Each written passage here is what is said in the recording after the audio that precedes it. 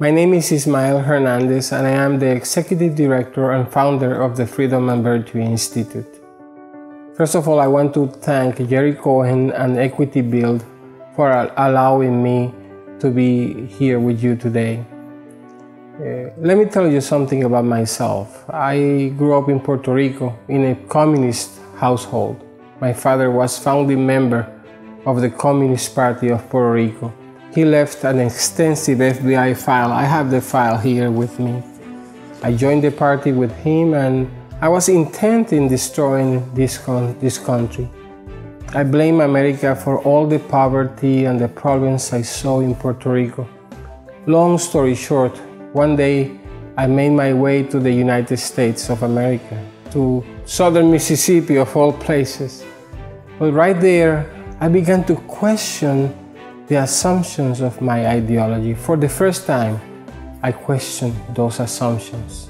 Eventually, I realized that socialism was a mistake, a great mistake, and that I had to embrace liberty.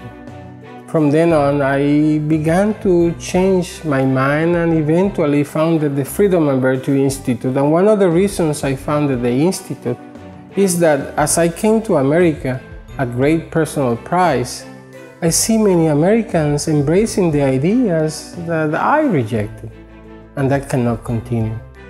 The Freedom and Virtue Institute is present in many minority communities, in poor communities, and we are expanding across the country.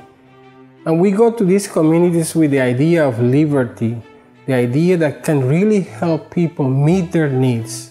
And when people embrace freedom and they taste freedom, they don't want to go into dependency and into the ideas of socialism.